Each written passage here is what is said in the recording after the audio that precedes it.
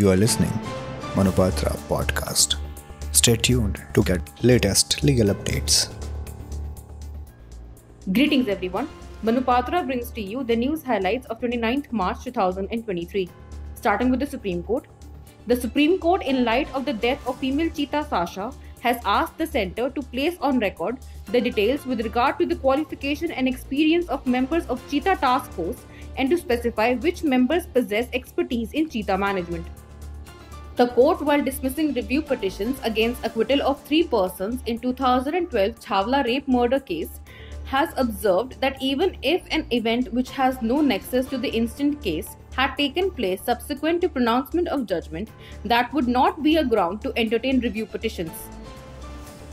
The court, while observing that service rendered as contractual cannot be said to be service rendered on a substantive appointment, has held that neither Central Civil Services Pension Rules 1972 nor regularization scheme provide that such services shall be counted for pensionary benefits. The court has held that proceedings before Consumer Commission, being summary in nature, complaints involving highly disputed questions of facts or cases involving tortious acts or criminality like fraud or cheating could not be decided by the forum or commission. The court has held that Section 12A of the Insolvency and Bankruptcy Code 2016 does not debar entertaining applications for withdrawal of corporate insolvency resolution process even before constitution of the Committee of Creditors.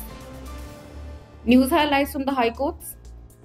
The Delhi High Court has held that where a party has filed an application seeking to update its counterclaims before arbitral tribunal, the said application was, in effect, an application for amendment of the counterclaims even though it was termed as an updation application. The Bombay High Court, while urging a housing society to take a compassionate view over feeding of stray dogs, has observed that if society continues to take coercive measures and by physical force prevent person from taking care of animals, such actions would amount to commission of an offence.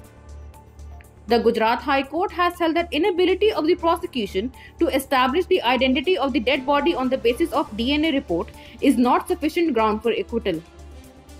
The Chief Justice of Orissa High Court, Dr. Justice S. Muralidhar, has inaugurated 10 virtual high courts in 10 more districts of the state of Orissa.